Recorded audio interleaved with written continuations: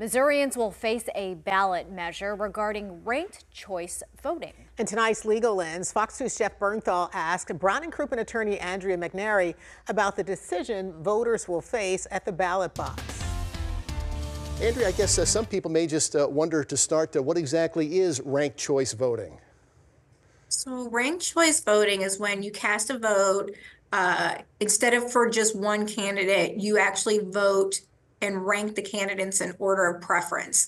So all the first choice votes are counted initially, and if a candidate gets more than 50% of the vote for the first choices, they win.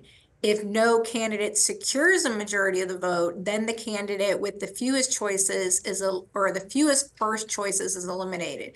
So basically, this process is repeated over and over again of elimination and redistribution until the candidate with the fewest votes is eliminated, and those votes are redistributed to the next preferred candidate until there's one candidate receiving the majority of the vote. So a little confusing, but it's basically a system of eliminating and redistributing votes until there is a winner. And what is it that Missouri voters will be asked regarding this come November?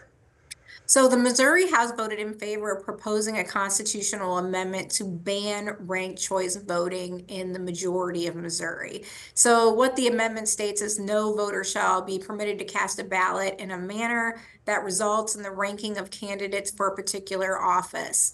In addition, the resolution also states that the candidate that receives the most votes in a political primary election will be the only candidate on the ballot for November. I know some people wonder if that would affect St. Louis City, the city recently turning to nonpartisan elections. So no, this amendment actually would carve out and make an exception for the city of St. Louis.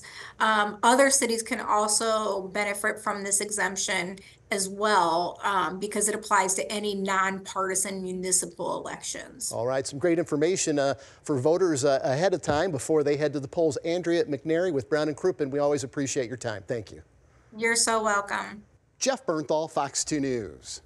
And you can catch the Legal Lens every Wednesday evening right here on Fox 2 News at 6.